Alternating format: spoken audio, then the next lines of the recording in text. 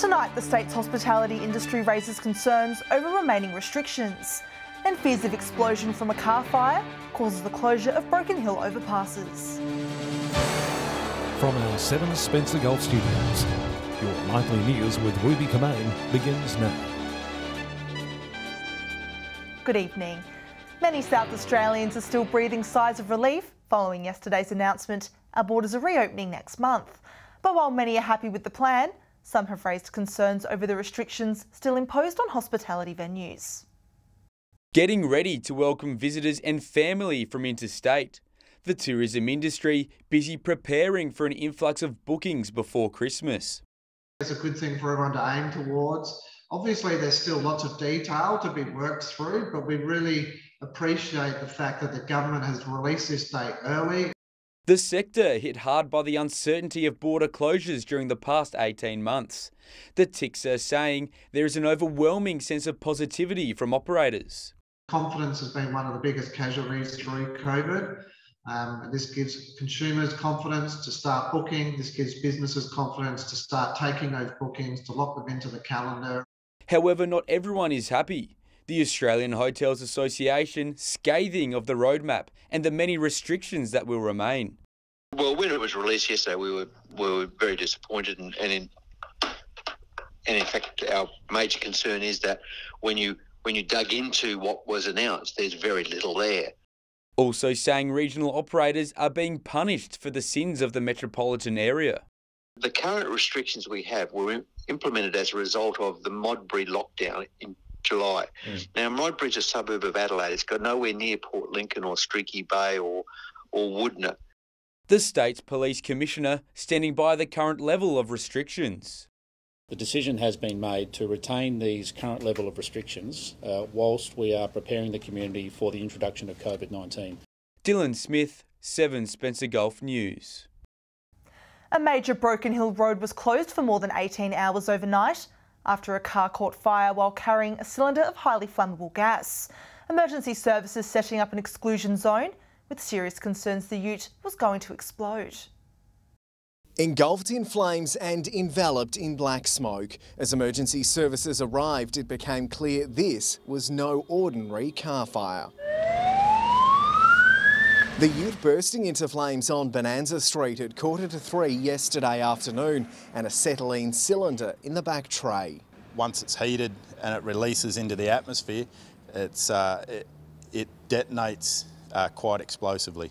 The driver shocked but amazingly unharmed. He's extremely fortunate that he didn't suffer substantial injuries. A 200-metre exclusion zone in place as firefighters spent 2 hours extinguishing the blaze, the cylinder needing constant cooling to prevent an explosion. On top of all that, now we had a gas leak, which is what we had to monitor and keep the exclusion zone in place until today. We're able to hand the site back to council. The closure of the overpasses causing lengthy delays to the south. To be closed for that time, it was a safety measure more than anything else. Firefighters again reporting some drivers chose to ignore roadblocks. We are trying to keep ourselves safe on that road, but we're trying to keep the community at large safe. So please just help us help you by staying out of those areas. The incident showing dangers can't always be seen. Lachlan Ittis, 7 Spencer Gulf News. Recreational fishers across the Spencer Gulf are reminded about their obligations when it comes to fishing blue swimmer crabs. During the previous long weekend, authorities handed out $11,000 worth of fines on one day alone. A stern warning to everyone to protect the population of aquaculture in our region. The Primary Industries Minister asking recreational fishers to make sure they are following bag limits when out on the water. There was a patrol that went out checking people and was issued 12 fines in relation to people taking either undersized or too many blue swimmer crabs. During the previous long weekend, more than 400 crabs were seized by just one patrol in the Gulf St. Vincent. The seizure totaling more than $11,000 worth of on-the-spot fines. These people were very much aware of the rules. They had the measuring equipment, etc. with them. They weren't using it. This was a blatant mistrust of the public. One fisher was also issued an additional fine for having undersized King George whiting.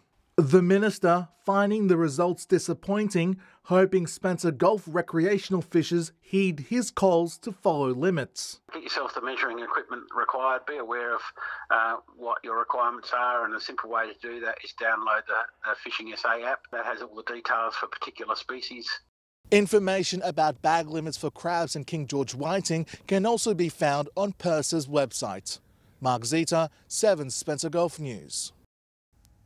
SA Water has begun consultation sessions with the Eyre Peninsula community over its proposed desalination plant at Billy Lights Point. Drop-in sessions are scheduled over the next 2 weeks in Port Lincoln, Cleve, Kimber, Ceduna and Streaky Bay. A dedicated industry reference group has also been created to help drive discussions with industry. For more information on the project, visit the SA Water website. Still to come tonight, new technology developed to pinpoint groundwater sites in the Flinders Ranges. And the MFS and a road crash survivor delivers safety messages to Mid-North students.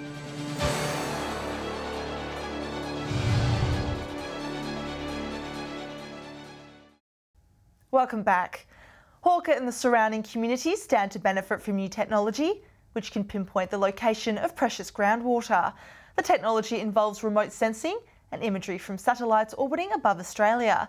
Edward McCarroll reports. You never know the worth of water until the well runs dry. But a UniSA researcher is making sure that doesn't happen for various communities in the Flinders Ranges. Water resources, as I said, are very, very important for sustaining the activity, like, the mining, the environmental community. Dr. Alaa Ahmed has mapped out Hawker and the surrounding region into 3 distinct classifications for groundwater stored in fractured rock. He has done this by entering satellite imagery, geospatial information and existing topography maps into a software to then identify potential aquifers. So the high topographic area is like, the boundary of the catchment, and you have the low topography inside it. And there is a flow of the water from the high topography to low topography to recharge the aquifer. This new technology aiming to improve on existing groundwater assessment techniques that involve extensive drilling. The current method said to be expensive, time-consuming and often a guessing game.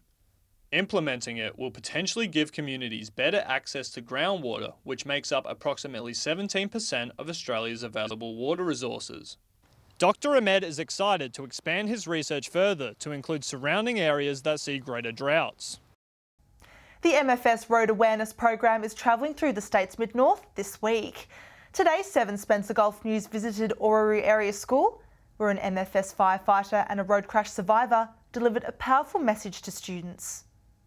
Lockie Miller was just 21 years old when his life changed forever. He was driving home from work just 60 kilometres south of Darwin when a car towing a boat lost its insecure load. Lockie unable to avoid the load and losing control of his vehicle. The main artery that's been opened up that supplies my brain with blood on the right side of my throat there. So I was on the side of the road, blood going everywhere. Just by chance, there was a person coming opposite direction that saw it all. My neck was broken at C4 and 5, my back was broken T7 to 10. Following the crash, he was in a coma for 38 days, with a 5% chance of survival. But today, he is a road crash survivor, telling his story to students across the region as part of the MFS Road Awareness Program. Sharing your story, knowing that you can help people make safer decisions on the road because they don't want to go through the same pain and suffering that myself and my family will go through for the rest of our lives kind of stuff. So it almost makes it worth what happened. The Mid-North tour today stopping off at Orroroo Area School. For this MFS Community Education Officer, it's delivering a powerful message to young people in his hometown. I grew up here. My parents are still up on the family farm up near Eurelia there, so to get back to the school and present to your local community is certainly something that's a bit more special. And it's great, we just want to come back here and share the message. That message being, you can choose to take a risk, but you can't choose the consequences. Just, I suppose, try to get home safely and think of everyone as your mate. Because you're driving down the road, you want all your mates to get home safely. You don't want anyone not to get home safely, so look after everyone on the road as it's your mate, I suppose. Katrina Musson, 7 Spencer Gulf News. A Port Augusta GP with the RFDS has been announced as the recipient of the 2021 Rural Register of the Year Award. The accolade recognising an individual who has demonstrated outstanding leadership and advocacy in the field of rural and remote medicine. Recognising a man soaring to new heights.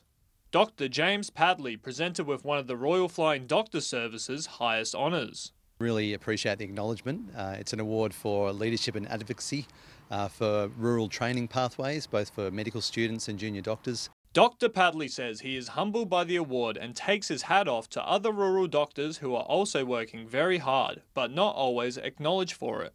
Part of my role is to provide advice for people living in rural and remote areas of the state, and when needed to respond to emergency call-outs. In addition to his work with the RFDS, Dr. Padley also works with the University of Adelaide as a rural career mentor, inspiring more doctors to come work in the country. Demonstrating such commitment is why he's been chosen for this year's award, and it is presented with the knowledge that it's been achieved at a time when the impacts of COVID-19 have been particularly challenging for all registrars and health professionals. Dr. Padley says his country upbringing combined with exposure to rural practices through clinical placements ultimately inspired him to become a rural doctor. Being a doctor in the country is what I love as well. So working with people in the outback and in smaller towns and working in a team of people who in rural hospitals or with the RFDS is just fantastic. Edward McCarroll, 7 Spencer Gulf News. The Barrier District's top cop is moving on after leading officers through the Far West's COVID outbreak.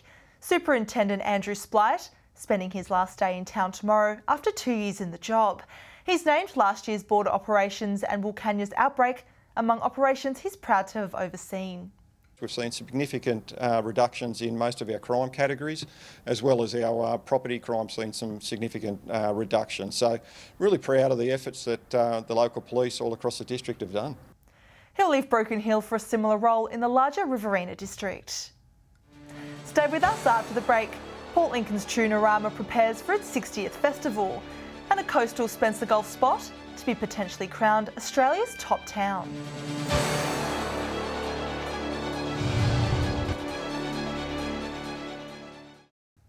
Hello again.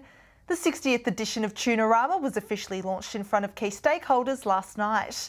This year's festival was cancelled due to the COVID pandemic. However, organisers are confident next year's event will be a success. Tunarama coming back to Port Lincoln in January. The famous festival outlining its program to sponsors at a launch event last night. We are just so grateful that we've got sponsors that have stuck by us and can see our vision. And being our 60th, we've just worked for this so hard and we just want this to happen. Next year's event, a special milestone for the organisation. Its president saying it will be good for the city to have the festival back. Looking forward to seeing this town come alive over the January long weekend. We missed it last year and we're going to be back with a bang this year. The world-renowned tuna toss and other favourite events will be on show. Organisers have also included some new ones. So we don't have boat building, Bunnings have kennel building, which is, I think in itself, really exciting. It's really challenging, which is what we need. While organisers acknowledge next year's edition will be different to previous years, they're confident locals and visitors will enjoy what the committee has planned. Different isn't always bad. I mean, I think that what we've got planned is going to be exciting. It's going to be compact, it's going to be full of excitement and full of events. Tunarama will release more information about its ticketing systems for the festival closer to the date. Dylan Smith, 7 Spencer Gulf News. The coastal town of Moonta will soon learn if it will be named the best in Australia after being recognised as South Australia's top tourism town this year. The Copper Coast Mayor says being considered on a national scale is an achievement in itself. Within arm's reach of the national title, Moonta could be recognised as Australia's top town this week. There were some really quality towns up against it, but we all know that Moonta is a great town and it is a great place to have your holidays. Earlier this year, Moonta was named the state's top tourism town, awarded for its beautiful beaches, rich heritage and history, and popular tourist attractions. Now it will be up against the top town in each state, including Noosa, Queensland, Katherine in the NT, Ballarat, Victoria, Busselton, WA, Mudgee, New South Wales, and New Norfolk in Tasmania. What Moonta is the people and the community, and I think this is a testament to them, and fingers crossed they'll be winners. The Copper Coast Mayor hopeful Moonta will win. Always hopeful, always got my fingers crossed, you know, and it's a testament to the Moonta community. The event will be live streamed tomorrow from around 12:30 p.m, with the winner to be announced. If it's not named, I think that the Moonta people can be really proud that they were the South Australian top tourist town and are even being considered amongst the other award winners. So it is a great achievement for Moonta. Katrina Musson, 7 Spencer Gulf News.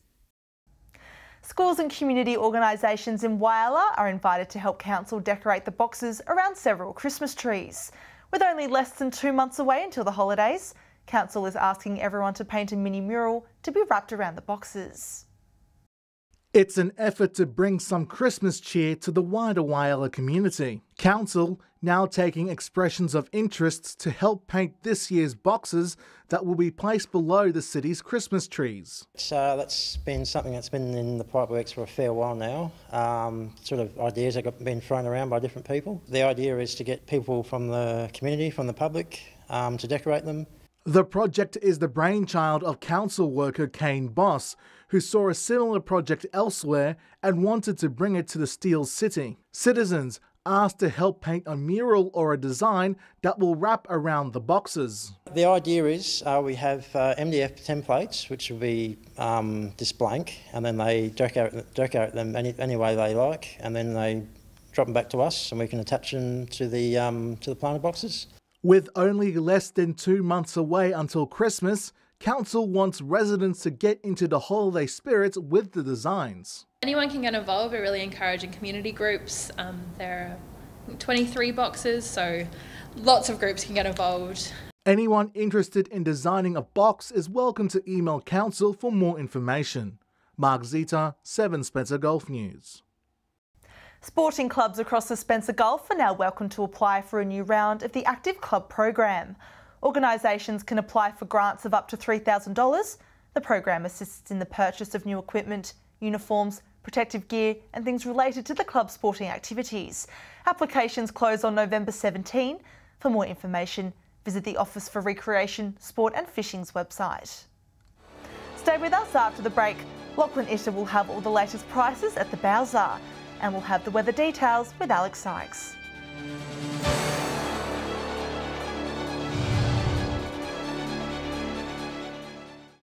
Welcome back. It's been another week of petrol pump pain, with prices going up across our entire region. But some areas have been hit harder than others. Here's Lachlan Itter with the full details in Fuel Watch. There is some good news to go with the bad, and that is the rates prices are increasing have actually slowed compared to last week. Right across the Gulf, unleaded is now above $1.60 a litre, but we're generally looking at 2-cent increases. Last week, most areas were going up by 4 cents. Port Pirie and Kadina continued to be the pick of the bunch, both $1.62 a litre.